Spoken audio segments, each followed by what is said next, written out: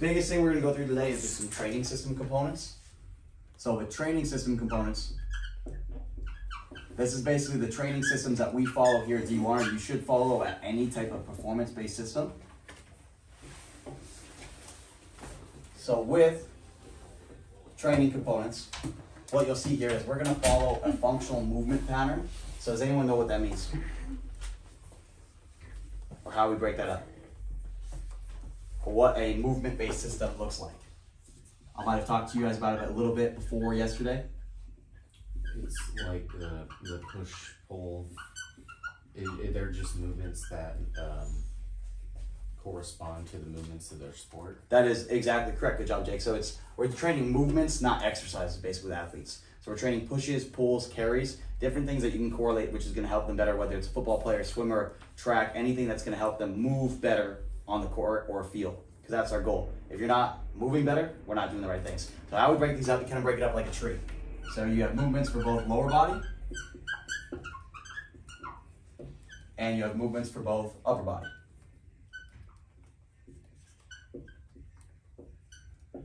So how we'll break that up, for both upper and lower, can anyone tell me kind of what we have?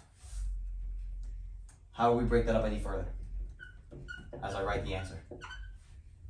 Push, pull. Yep, we can either push or pull for both our upper and our lower.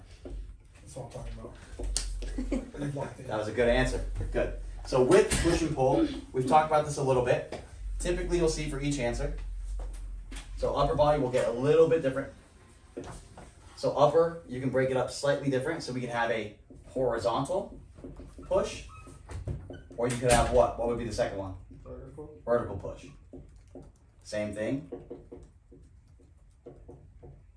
here, and then same thing here. What would be an example of a horizontal upper body push? Bench press. Yep, easy bench press, push-ups, stuff like that. So within that, we can also break it up one step further. What do we think could break this up one step further? Bilateral or unilateral movements.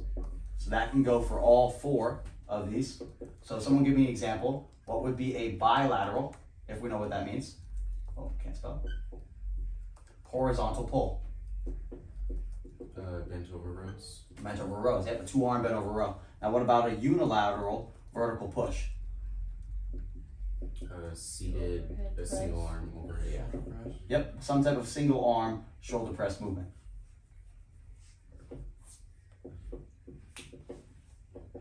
Does that all make sense when we come to upper body training components? Okay. Now lower body, we break those up similarly, but you're only going to really see kind of two different movements. So with the pull, with lower body, you can either see a hip dominant pull or a knee dominant pull.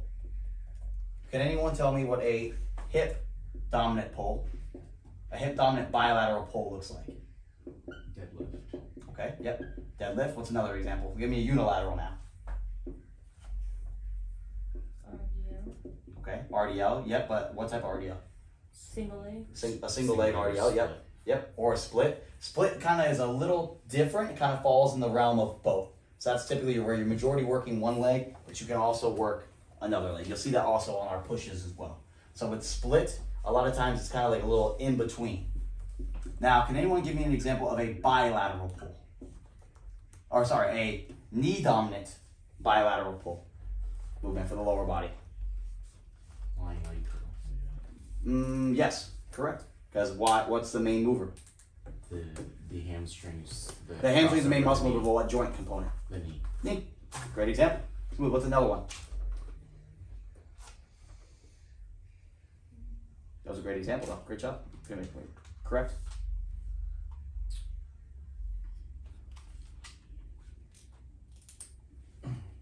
Maybe what Tim was doing out there, the Sliding leg curls. Yeah. Similar to what like Jake said, like with the sliding leg curls. Another one which kind of falls in this category, it's kind of a push and a pull, is any of your type of bridges.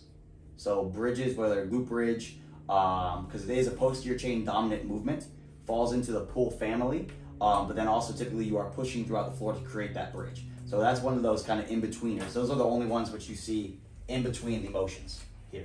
Now, push, we break this up into three ways. A unilateral, bilateral. Can anyone guess the third? Lower body. Split stance. So our unilateral would be anything single leg work. So what would be an example of a unilateral lower body push? A lunge. So think lunge, or That is was it a split stance. that would be split stance? Yep, exactly, because both feet are on the ground. Both are still going to work, maybe not to an equal percentage. Let's think of like a rear foot elevated split squat or a step up, where only one foot is working predominantly the entire time. Now a bilateral, that would be your typical squat, goblet squat, leg press, Nick, what you said your favorite movement was, stuff like that. Now the split stance is where you're going to see the split squats, the lunges, any point to where both feet can properly push into the floor, whether it is equally or not. That's going to be our split stance movements. Does anyone have any or questions off of the training and movement-based system? So like a Yeah, go shoot for it. Bulgarian split squat or Bulgarian? Bulgarian split squat, it would be a unilateral movement because it's a rear foot elevated. Yeah. You take that back leg basically out of the equation. Yep. Any other questions or examples before we get into a little quizzing? No? When Yep. you because we changed the stance for the RDO. The RDL, yep. So would that does split stance not apply for like the hips? It can apply slightly, but so for example, when we just went here, our stance leg, the back leg wasn't quite working a ton in it, so you can have a slight split, but think of that more as a combo between the unilateral and the bilateral. The reason why with a less advanced client you would split stance a hip dominant movement is because they're not quite ready for unilateral, but we want to get slightly more unilateral work out of the side. So it does play a slight role, but more as a modification rather than its own movement. So rather than a lunge, split squat, or Bulgarian being its own major compound or movement type of system, it's more of just a modification to make something slightly easier or slightly harder. Now there is one or kind of two other rotation or systems we kind of go through when it comes to a movement-based system. You're going to see rotation or rotational. So within rotational training or throughout a movement-based system, you're going to either see rotation or anti-rotation. So then the difference between being the two, rotational training with rotation, the athlete is moving throughout that plane. A lot of times they'll move throughout a transverse plane or even a frontal plane of movement. The anti-rotation, what would that look like? Resisting lateral force. Resisting lateral force throughout that transverse plane. Now, what's a good example of an anti-rotation movement that you guys have seen since you've been here? The one where you guys were like pulling and then you were like making a Yep, shake. the Pavlov press hold, exactly. Now the Pavlov press is in and out, also a similar anti-rotation movement, but how can we make that rotational? Just twist, just rotate. Yep, pretty, not a trick question, just rotating and twisting. Yep, so don't have to think too crazy with it. That's how you kind of go right there. Now the last one of a movement-based training system, these are kind of accessory. These are your majors. These are the kind of just the extra carries. So with your carries, so you can see here, it's kind of three different options, or well, let's say two options broken up. So you can have an overhead carry, or you can have an underhand carry. So within those, we can then break it up in two different ways. So it can be bilateral or unilateral. And then same thing right here, bilateral or unilateral. Can anyone give me an example of a unilateral underhand carry? A single arm farmer's carry. Single arm farmer's carry, the name of that would be suitcase carry. So a suitcase carry is that single arm farmer's carry. Now what about a bilateral overhead carry? Don't overthink it, just what would be a bilateral overhead carry? Shoulder press? What? No, so now they're carrying it, so they're moving with distance and the same. Overhead med ball Yeah, carry. med ball. Go overhead, holding a med ball overhead, just walking down and forth, yeah. So it's similar to what it's described. The carry is exactly what it's called. They're carrying, whether it's an overhead carry or an underhand carry. There's a little in between where these do mix. Glory, what would that be called? What? When the overhand and underhand mix? You don't mix. I don't know what it's called. Offset. It would be called an offset yeah, carry. yeah. So the mix between the two of these, where you combine them for more of an advanced training principle, would be offset, meaning there would be one overhead component, one underhand component. That would be when the two mix, but again, this is a little bit more advanced of that carry component.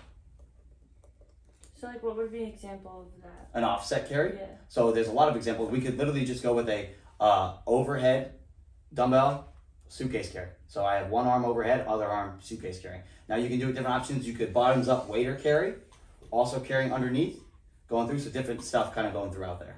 Does that make sense? Mm-hmm. Cool. Now kind of going through some quiz work, going through. What I want to see, can anyone, let's go, I'll give you guys 30 seconds.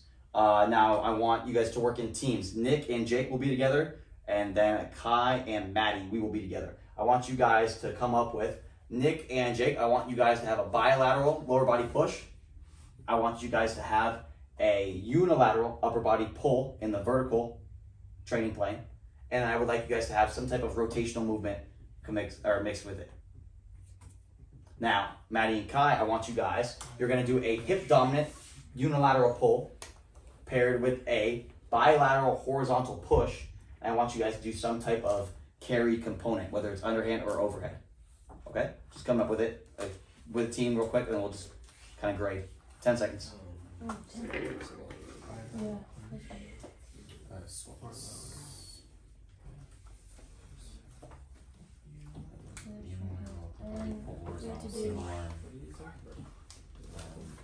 For our push, you just say vertical. What? No, horizontal for your push. Horizontal. Okay. I just do bench press now. And then for You guys ready? carry. And we're gonna go, Nick, you and Jake first. Yeah, give me first your lower body component. Lower body, bilateral push, Yep. squats. What? Paired with your upper body pull. Which is In the vertical training plane? Yeah, single arm. Oh, seated vertical? Yeah. I thought you said horizontal. Horizontal for them, vertical for you. Did I say horizontal for you guys? Yeah. If I said horizontal for you guys, that's okay. Yep, what do you have for horizontal? Single arm seated rows. Single arm seated rows. Yep, that's okay. So seated as in, do you have them seated on their butt or on a knee? On the knee. On a knee, okay, cool. Now, what was your guys' rotational component?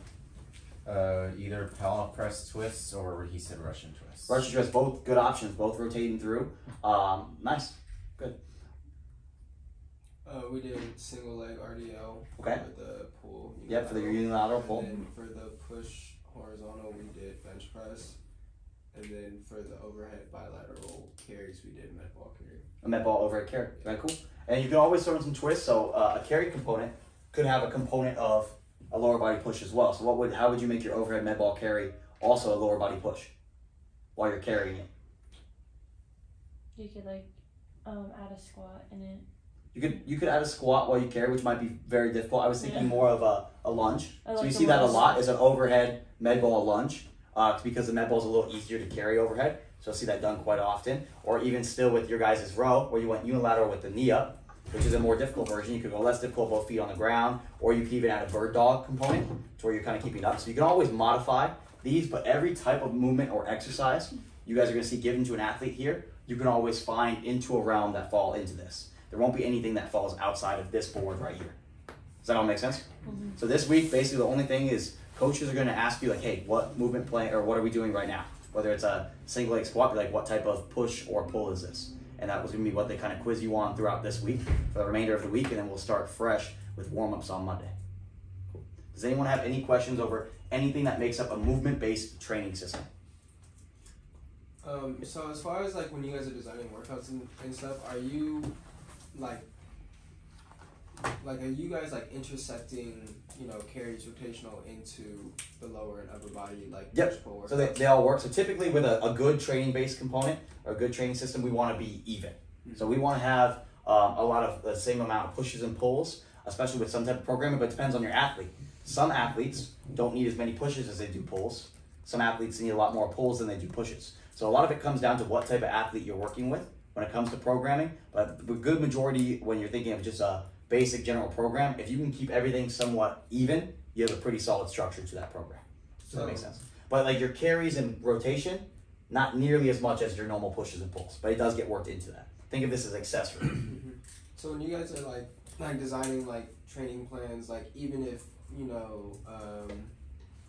like I guess a basketball player is working on their lower body, I guess like from their push and pull workouts wouldn't be the same as someone who's done like volleyball or basketball. Exactly. Yep. For specific sports, you would have different components because they have different demands. So we always want to look up when you start programming. We'll kind of get into this when we do our programming lesson, but you have to look up the demand of their sport, what they need. So how are they advanced? Where are they at right now? What they need to get better at their sport, and then that kind of allows you to make up your program, if that makes sense. Any questions? You want to keep push and pull even. What makes you choose between bilateral and like unilateral for like your exercises? Pushes and pulls. So it depends on what. A lot of times your bilateral movements are going to be bigger compound based exercises. So a lot of times when you come to a workout component, so when you make up a big workout structure, let's go ahead and erase this. Nobody needed that, right? Everyone got it? Yeah. As I erase it? If not, we'll have a video of it, which is good. What's nice is you guys have a video of it, so it'll be smooth. So when you make up a big workout component, typically we follow a structure like this, kind of going through. Workouts follow, if we're thinking just into their big movement-based training, typically you see some type of power block first, so we won't go into the power block quite yet, but then we'll just get into that. Typically you see their main compound, so their A block is a main bilateral. What you could have then some accessory unilateral pair here, but then from there, we're gonna go with some type of unilateral accessory in a block B that pairs well with their block A. And then any extra accessory work, whether it be your carries, rotation, stuff like that, in a block C or even paired with your block B, if that makes sense. So you want to have the most demanding exercises first when we're choosing it. So always, if you think of this, if it's a Bulgarian split squat versus a barbell back squat, which one's the most demanding? Your back squat, yep. So I would want that to be at the beginning, towards the beginning of their programming, not only because it's more demanding, and we want to make sure they're ready for that, but also they're going to get a little bit more out of that training from it. Right. That makes sense. Cool. Does that answer that question? Yeah. Cool. Awesome. We'll get into big programming education as well, where we kind of dive deep into all that, but kind of just start you guys out with these are your pushes, these are your pulls, this is how what goes into a training spot. Any last questions? Everyone good? Awesome. All right, you guys ready? I believe some of the crew is out there. We'll kind of dive out there. And that's all education. So the only thing I want you guys doing this week, I know we only have about 45 minutes left here today. You guys probably can get out here a little early. Just ask the coaches, hey, what's their focus? How many pushes, how many pulls do they have throughout their session today? Why is it this? Why is it that? Why are you doing this versus this? Cool. Just try to learn as much as you guys can.